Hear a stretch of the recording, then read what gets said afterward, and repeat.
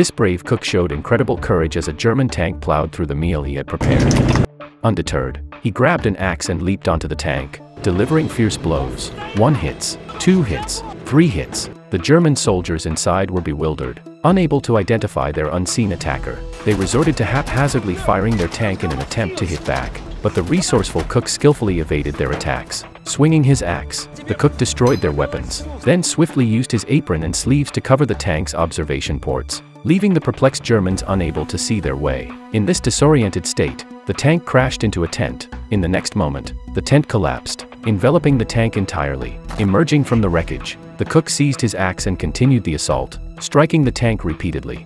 However, his strength began to wane, and the Germans remained unharmed. Hidden within the tank, determined, the cook played multiple roles, running and leaping atop the tank to create the illusion of a group attacking from all directions. This courageous cook aims to capture the tank. He moves around the tank, pretending there are multiple people. The Germans, startled by the commotion, believe there is at least one full squad of enemies. The cook sets a pile of straw on fire and throws it into the tank's wheels, causing thick smoke to fill the interior. The German soldiers start coughing uncontrollably. At last, the Germans can't bear it any longer. They shout, "Surrender," and emerge from the tank with their hands raised. The cook seizes the Germans' rifles and instructs the 4 German soldiers inside to tie themselves together. When the Germans turn their heads, they realize they have been deceived. Only the cook stands there. They are caught off guard. In the end, this lone cook single-handedly destroys a tank, captures 4 tank crew members, and seizes the Germans' lavish cuisine. Remarkably, this story is based on a true historical event.